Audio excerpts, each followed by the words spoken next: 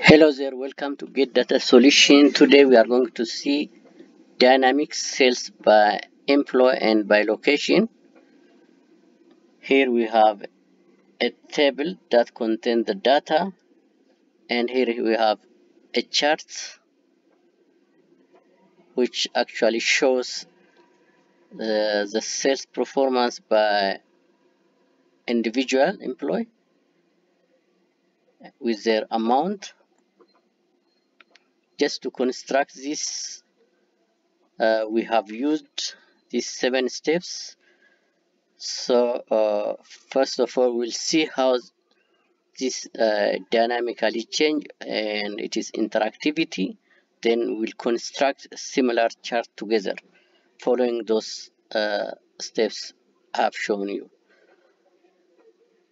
So here is the instruction. The instruction says insert location, insert employee and sales amount in the data. So we'll fill the data, then we'll construct this. So let's look at this interactivity. If I select the first location, it will actually display both in the table and on the chart the performance of that location. If I select the second location again, here it shows the data for that location.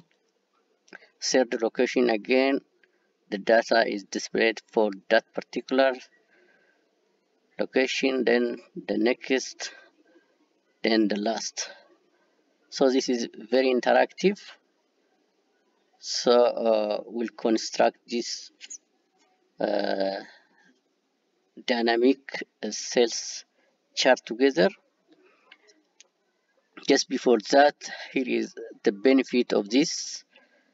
It is easy and convenient to enter data, and it automatically updates sales and automatically generates sales charts with their achievement. It can save time and avoid manual calculation.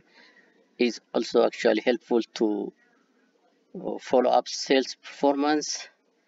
Here, this is recommended for sales managers, branch managers, sales team or salespersons, as well as business organization, as well as small business owners can use this system to just follow up their business.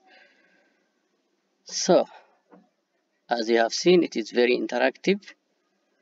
So let's construct together similar chart.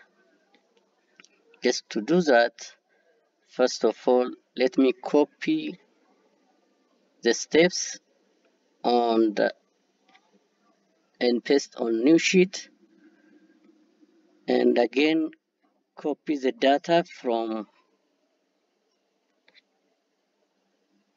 this sheet and paste on new sheet. So first of all, let me actually add the heading. This is location, this is employee and sales. I have added the heading. So let me actually follow these steps to construct the chart. The first one is add the heading. To add the heading, simply I Control and T with the heading. Yeah, that is added. The next is removing banded rows. To do that, I'll go to table design, and here it is ticked. I'll untick it and it has gone. The third step is add slicers. I'll go to insert and add a slicer, and this time I select the location. So the location is added here. Then the next one is I select employee and sales and insert bar chart. So I will select this, go to recommended chart and insert bar chart. Here the chart is ready now. So I'll format it and the gap width is to 20. Format data and make the gap width to 20.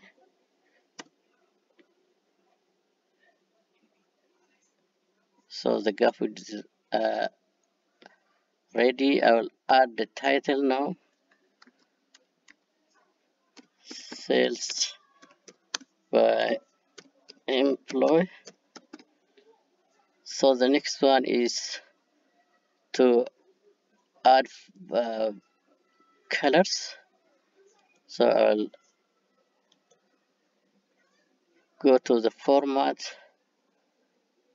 go to field and add with, I will select the option that says vary colors by point. So it has been added now. So then I will actually can check it. So let me actually select the location here. If I select the first location, it displays only the data for that particular location, then the next, then the next, then the next for the whole. Let me expand it here.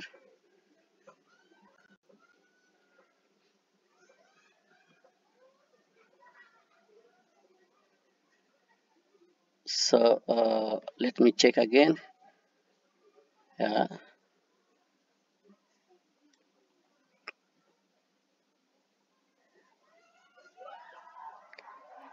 So we have constructed our chart following these steps, and as I've already mentioned and indicated, this chart can be actually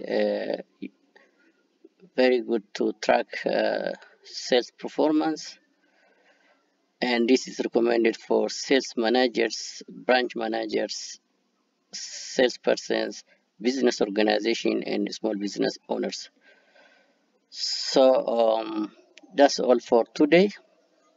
We have seen a very important topic where we can actually able to construct sales which shows the performance by location and by employee.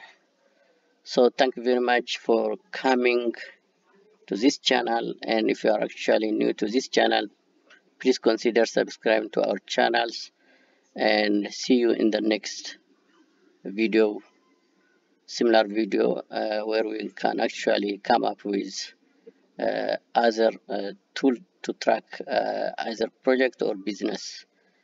And bye bye.